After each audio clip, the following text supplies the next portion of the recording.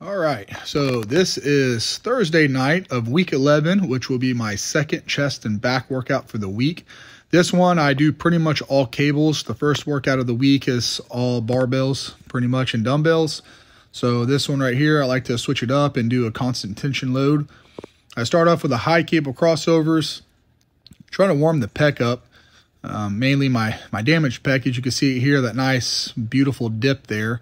And the leaner I get, the more noticeable it becomes. You can actually see that nice, good, deep knot where that muscle used to be. I guess it's not a knot, it's more like a dip and everything. You see how good my belly's hanging here? Those shorts really bring out the gut, man. It really lets you see how good my gut looks. And also right here, you could tell that my right arm is actually dipping further back than my left arm. Even though it feels like I'm doing it completely even, I'm not.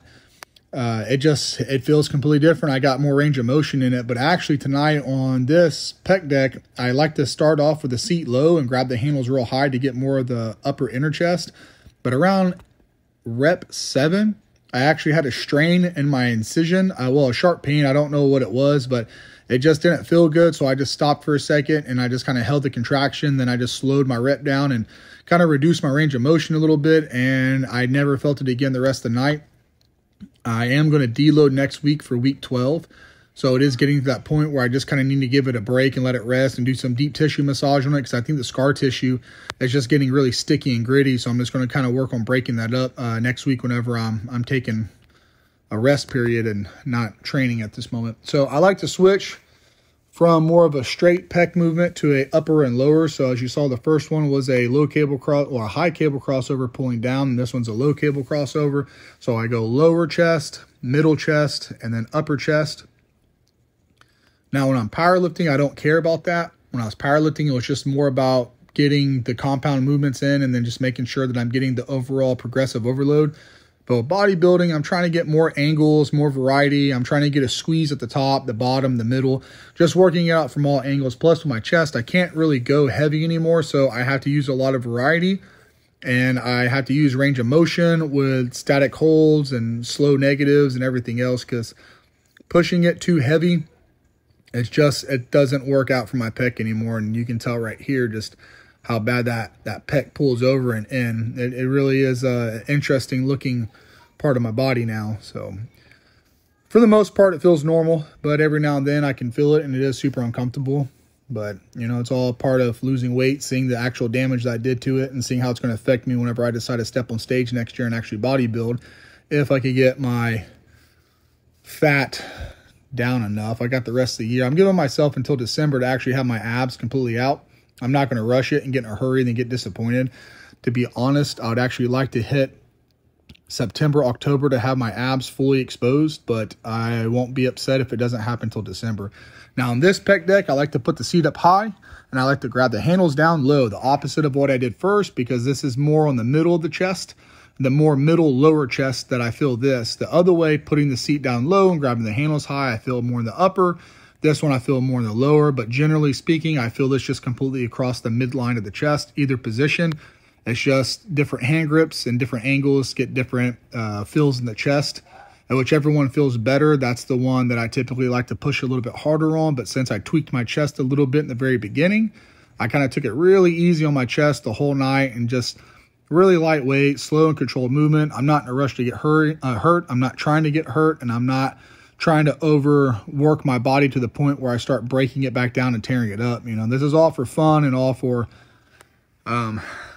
looks. So performance really isn't an issue for me at the moment. So after we're done with chest, we move to back. I like to do the neutral grip wide bar pull down. Now this bar I built myself. I took an old Olympic bar and I cut it down, and then I cut handles and I pretty much used the bar to make the handles, and I got some flat bar and everything like that and welded this all up myself. So this is an extremely wide neutral grip bar that I built because I wanted something that over exaggerated this position. I actually like to get another one and build another one that's not so wide and gets my arms parallel, like up and down instead of so far angled out. But this hits the center of my back really, really well on that middle trap, lower trap area that I'm trying to develop and build up my thickness, because that is the weakest part of my back. But on this night in particular, what I like to do is I like to start off really wide and then go really close. So I do the exact opposite of what I did there. Well, still doing a neutral grip, but On these, I like to hold and contract as hard as I can. Now, you can't tell in the video, but I'm actually flaring my elbows out as wide as I possibly can while trying to pinch my shoulder blades together as hard as I possibly can with a nice squeeze at the bottom. Now, I don't really squeeze at the top and hold. I don't think there's a point to holding at the top and squeezing. The stretch is important, but unfortunately, this cable isn't high enough to get a full stretch, so I don't really, dwell too much on the full stretch, more the concentration and the contraction and the squeeze at the bottom of these. And as I get heavier, I'm not able to hold it as my muscle starts to fatigue, so I just do my best trying to hold it, and my range of motion gets dramatically worse as the set goes on. But by this time, the muscle's so fatigued, I'm really just trying to get as much out of it as I can before my set's over. As you'll see right here, full squeeze, range of motion, and then we skip to the end of the set, and not a full range of motion, and not a full range of motion with no squeeze, as much as I could get out of that set. My back was really pumped up right here, and it felt really nice and thick. I wish I looked the way I felt on camera versus how I actually look. Like, if you guys could just feel the way I feel when I'm doing this back workout and how thick and juicy I feel, and then I look at myself in the camera and then realize I just look thick and the wrong kind of juicy. I just look thick and chubby, right? But that fat's coming down every single week. On these, I don't really squeeze and pause. With the seated cable rows, I like to just keep it moving. I like to just get a good stretch in the lats and just keep it moving all the way through the whole entire movement. I don't really focus on any type of, top squeeze contraction. It's just about moving the lats and getting the blood in there and just trying to pump as much blood in there at this point as I can get. I am trying to flare my elbows out, squeezing my shoulder blades together and trying to get the contraction in the middle of the back. These straight arm pull downs right here, I really like these because, again, these emphasize on that lower lat, middle, back between the shoulder blades area, depending on how you pull and how you lean. This is really good back workout right here. You can't go heavy on it. It's a humbler. It will make you humble yourself. And then you can tell how the way my belly hangs that I'm serious about this movement and I'm bending over far enough because my gut is dropping down. But eventually that gut will be gone. This is, like I said, week 11.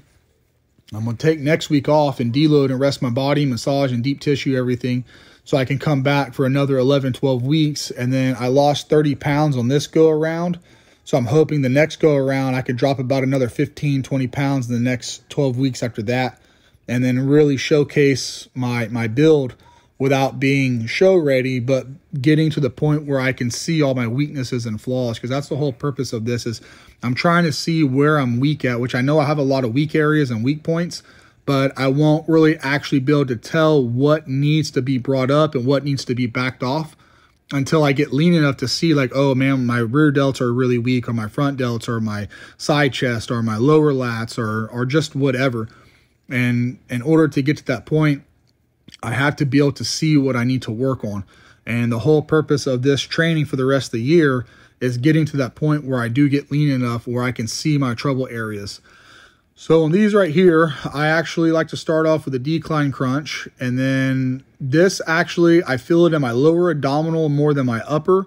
Even though you figure to be for the upper abs, I feel this more in the lower abdominal and the hip flexors, because, your hip flexors are actually helping pulling and contracting your abdominal forward. And I do those first and get a really good lower abdominal work. And then I switch to these reverse crunches, which I feel these 100% in the upper abdominal, which is surprisingly enough opposite of what you think you would feel them. You figured I'd feel them in my lower, but I don't. I feel them in my upper. Maybe I'm doing them wrong. Maybe I'm not contracting correctly, but opposites attract, I guess. I don't know. But anyways, they feel really good. I like these a lot because I get a burn in my abs with no pain or discomfort or anything of the sort. And then I go to these little side lumberjack witchamadoers, cable twists, whatever you want to call them. These are more for the intercostal and the obliques. And I'm not trying to get my midsection thick. It's thick enough. I'm fat as it is.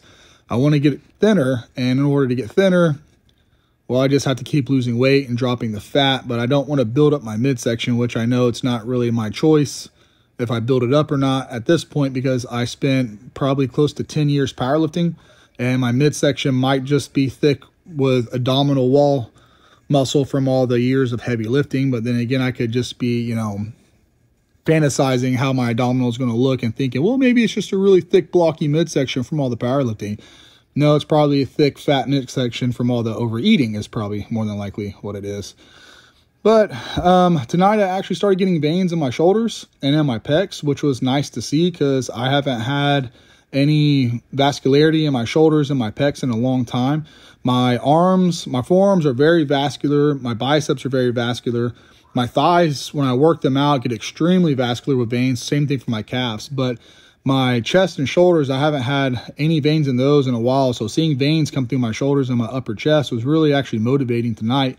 And then it just really kind of makes you want to keep pushing a little bit harder to get your results. And like I said, next week, I'm actually not working out this Saturday.